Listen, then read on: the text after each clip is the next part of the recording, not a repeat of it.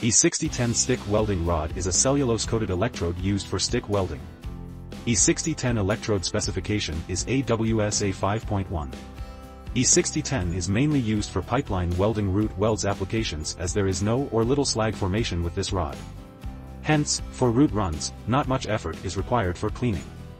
Another reason is the high force arc of the E6010 rod that ensures full penetration when welding root runs. To know in depth about the E6010 rod, check out the article link given in the video description. E6010 electrode meaning. Similar to other welding electrodes, each digit in the E6010 electrode has its own meaning. These digits give very valuable information about this electrode as given below. E means SMAW or stick welding electrode. The next two digits 60 state the tensile strength of weld metal, as 60 ksi or 60,000 psi. The next number 1 means it is all welding position rod, which means flat, horizontal, vertical, and overhead position. The final digit 0 means that it's a high cellulose sodium-coated rod and can run with DCEP polarity.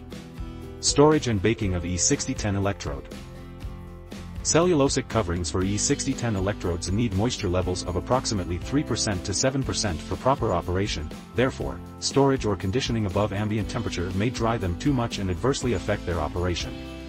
After opening the E6010 electrode packing, store the electrode dry at room temperature and keep it away from the heat source.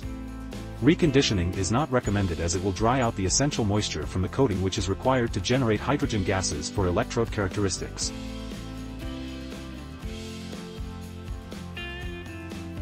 Applications: multipass welding in the vertical uphill/downhill and overhead welding.